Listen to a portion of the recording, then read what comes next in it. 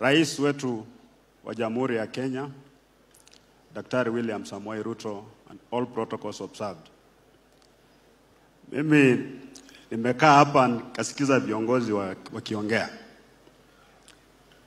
Na wanaongea ni kama wanamdefend rais. Na kwa muda mrefu katika taifa hili, mjadala umekuwa about the leaders. The leaders, nani alipata nini, nani hakupata lile, nani anataka kupata hili. Alafu tuna lose focus. Tafadhali kwa hamu hii ya Rais William Ruto, wacha tusongee mambo ya viongozi tena. Mambo ya uchaguzi ilikwisha, IBC kadikilea kiongozi, Supreme Court kadikilea kiongozi. Ni jambo gani lingine linaweza kufanyika ambalo linaondoa huyu rais kwa kiti? Bila tutapoteza muda na mnaenda kuongea. Rais ako kwa kiti by right, alipewa kura na Wakenya. He doesn't have to apologize to anybody or seek forgiveness for everyone. Rais, ile jambo ningependa tu kuomba ni kwamba wakati viongozi tuna focus sisi kwetu na kujenga manyumba, alafu naweka perimeter wall. Hiyo perimeter wall unafungia nani kule nje? Ni wale wananchi wa kawaida sana. Ukisikia kule Samburu watu wanakufa, they are real people, they are real persons. Ukisikia kule Marsabit watu wanakufa, they are real persons. Ukisikia wananchi wanalia kwamba wako na shida ya umaskini, they are real persons. They are not just statistics. Mimi nakuomba kwa sababu wewe ulirun on the hustler movement, ile mwananchi wa kawaida.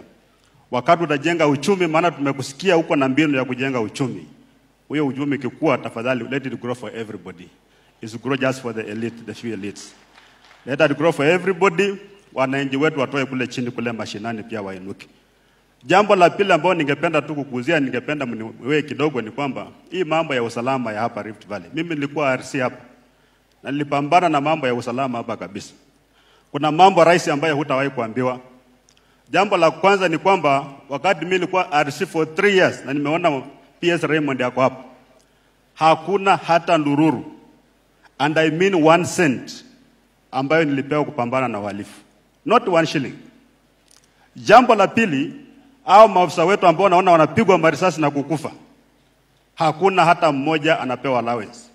Ile mshahara ambayo ile officer anapata hapo kule Kabedo, yule mshahara ambayo askari amesimama hapa Ngata kwa traffic anapata. There's no incentive whatsoever. Number 3, hata chakula kule inafika mahali askari wanafanya unholy alliance na majangili, wapeane risasi ili wapewe mbuzi wa kule. Tumejiaibisha kabisa. Na hawa watu wamekuwa emboldened. Mheshimiwa Rais, nimesikia watu wakisema kwamba jeshi ikuje pale.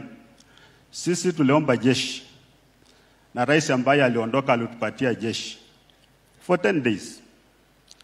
Yale mambo ambayo alifanyia kule na Laikipia Conservancy ndiye alifanya mimi nikasema hii kazi mimi nitawacha. Kwa sababu mnaambia jamaa coordinates ndio hizi, majangili wako pande hiyo, au wanakuja wanapiga bomu pande hii.